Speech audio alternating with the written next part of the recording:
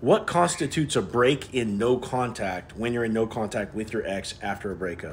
Hey, I'm Coach Benny, and I help people get their exes back. And if you're wondering what counts as a break in no contact, I'm going to tell you right here.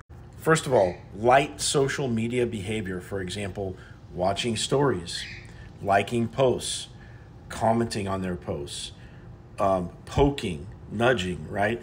Any kind of initiation of electronic contact, okay? Let alone a text message or like a DM or like an email, okay?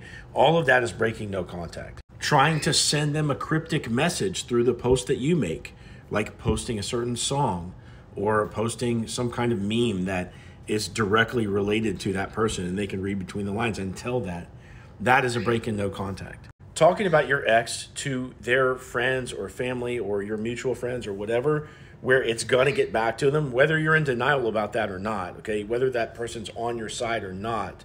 Talking about your ex to other people, okay, especially about asking about them or revisiting frustrating or sad or angry emotions about your ex to other people where it's going to get back to them, that's a break in no contact. Any bid for attention from your ex whatsoever is a break in no contact unless it's about co-parenting or, you know, some kind of bill that you need to take care of. It's some kind of logistical item that's business only. That's okay to take care of. But other than that, any kind of bid for their attention whatsoever is a break in no contact. So obviously you don't call them on the phone or text them or anything like that. Running into them in person frequently because you're on purpose going to places that they're at, hoping that you are going to run into them.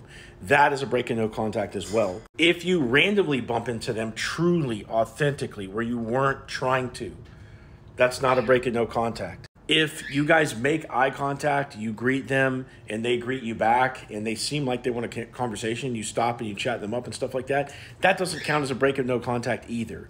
It's any time that you go out of your way to ask something from them intentionally and purposefully, okay? If you run into them in public and you're being polite, that's not a bid for their attention per se. You're just being a normal, non-butthurt, independently happy human being that happened to run into somebody from the past. Now, if you want my help getting your ex back, you can click into my profile and click this link right here and set up a call with me, and I want to hear your story, and I'll give you a step-by-step plan to get your ex back.